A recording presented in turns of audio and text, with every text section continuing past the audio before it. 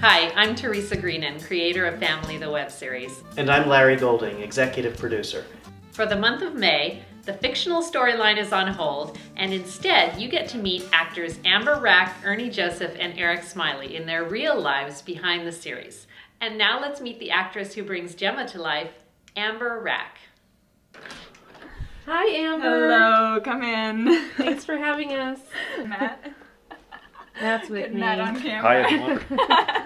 You are one of the only people who said, no, don't come to my workplace. So can we talk about your work? We can talk about my work. I mean, I work at a credit union and it's a great place to work, but at the same time, it's not particularly interesting to film me sitting at a desk all day. I didn't want to disrupt any of the people around me because we have a very open work environment. I work downtown. Nothing to see there. Yeah. Looks like you've been playing some PlayStation. It's called Folklore, which is graphically very nice, but takes a long time to play because you don't get to play as much as they tell you the story. So I don't play it very often. I'm not one of those D&D geeks that sit around for 8 hours playing. I'm hardly ever home to sit and watch TV or listen to music or play games or anything. I'm usually running around to rehearsals or filming or, something social in the evenings. 11 o'clock is like my get home time a lot of days. One of the things that I do every weekend, I've been assisting with the freehold stage combat class, practicing with swords and learning how to fight each other safely. And then I come over the top to 3. Yeah! Right now what you're watching is the beginning of our unarmed choreography. This is one of 3 weapons that this program teaches, along with the rapier and dagger and the broadsword. I think we saw John Peck in there, who appeared in episode 3. Yes, John Peck is in the class, yes, he is. Everybody will be able to test in at least one weapon at the end of the quarter. Probably 7 or 8 years ago I took this class. Now I am one of 2 assistants for the class. How many plays and films have you done this year? I don't know. I don't count. We're taking a break from the family episodes, and I think I'm going to take a break from the theater for a little while just to come back fresh to it when it can still be fun. I need to relax and get outdoors and enjoy the sunshine and do some of the other things that I love to do. Do some more work parties with the Washington Trails Association, which I've missed doing. Talk about Ernie and Eric, your co-stars on the show. What do you think of them? Ernie and Eric, I love them. And they're very easy to act with because they're not standoffish in any way. I mean, the whole environment is just so welcoming and family-like to begin with. And, I give a lot of credit to you and Scott and Larry for opening up your home to provide that environment. Ernie and I had already known each other from past projects. He was the star and I was the extra. But now on Family, you're the star and he's just your leading man. They're easy to get along with because they are so open and generous and giving of themselves. And it's just a pleasure to work with them every time. Photography has been a pretty passionate hobby of mine since high school, really. I was heavily involved in my high school yearbook activities, and I was the photo editor and primary photographer for a lot of different activities. We knew how to roll our own film, and we knew how to get the film onto the reels in the darkroom and develop the negatives and then process the prints. And I am shooting both digital and film. I have a point and shoot digital, which was the best birthday present that anybody ever gave me. And then when I go out, hiking up the mountains, I still take my film camera because I can't afford a good digital SLR yet, but that's one of my goals. This is my grandmother's garden, and all of these were taken on a hike at Mount St. Helens.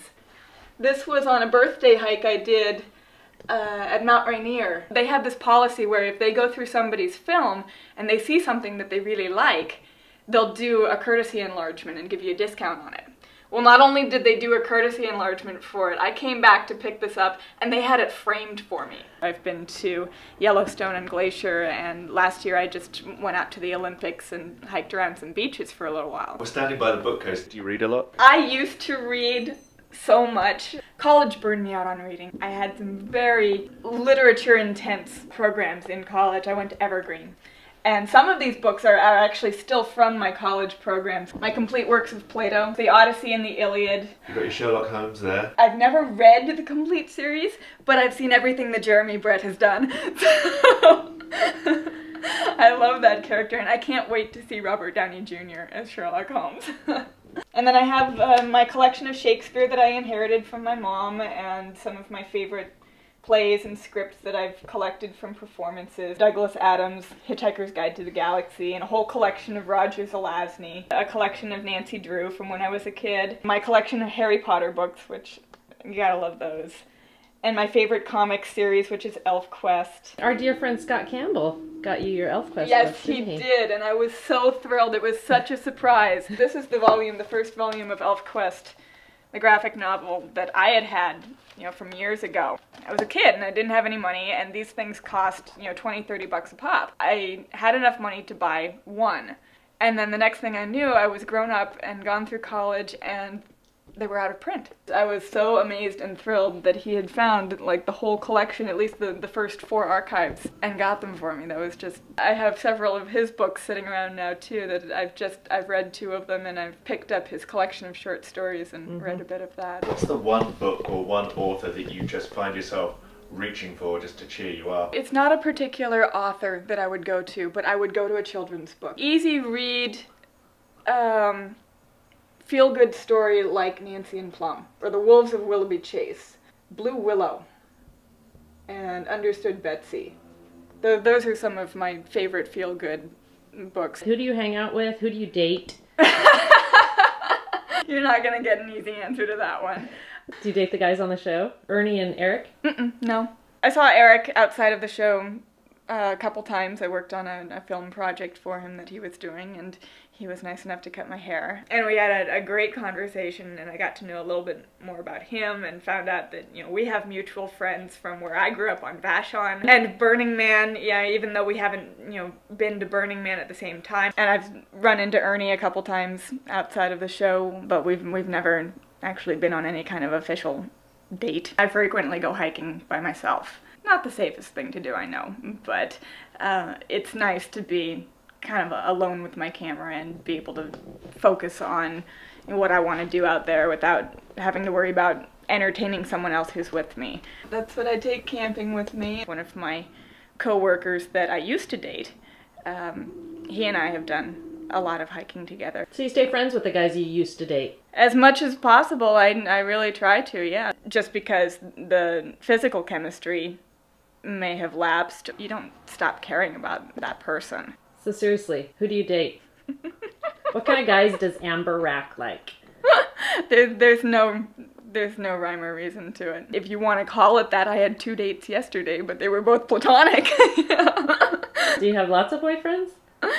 I don't think so, no. No. So you are a real Seattle outdoors woman. I was born in California. My parents moved us to Seattle when I was very young, but I don't really think of myself as a Seattle native. I would love to go back to California one of these days. I'm a sunshine and ocean beaches kind of person. I love being surrounded by so much, water and trees and mountains. It's a really beautiful place to be, but I do miss the ocean. Do you cook? No. I like fruit a lot. I will eat fresh fruit all day long. A slice of Gouda and a couple apples and a half a baguette. I didn't start drinking alcohol until I was 30. I don't really keep it around the house at all. Same with desserts. I very rarely bring sugar into my apartment, even though I'll eat dessert at a restaurant quite frequently. I don't need that stuff. My brother likes to tease me that there's never anything in my refrigerator. Yogurt, cheese, applesauce, eggs. I love my brother. He's in Bellingham, he's a musician, he's a fabulous drummer. He's been playing in bands since he was in high school. He's very smart. So do you see each other a lot, you and your brother? Not a lot. We see each other with my parents for lunch or something, or it's a holiday, and a few times a year. I went and saw him play at Chop Suey one night, which was a really great experience. They still live on Vashon. I will see them tonight, actually. They're going to come see my show and then go to dinner afterwards. They both like to come over on the ferry boat when they have a chance and meet me for lunch in the city. Thank you so much, Amber, for letting us visit you in your home. Oh, you're welcome. Rapier 7 and beat Parry Dagger 2. Attempt Parry Dagger 8. Parry Rapier 7. Beat Parry Dagger 6. Attempt to replace Rapier 4.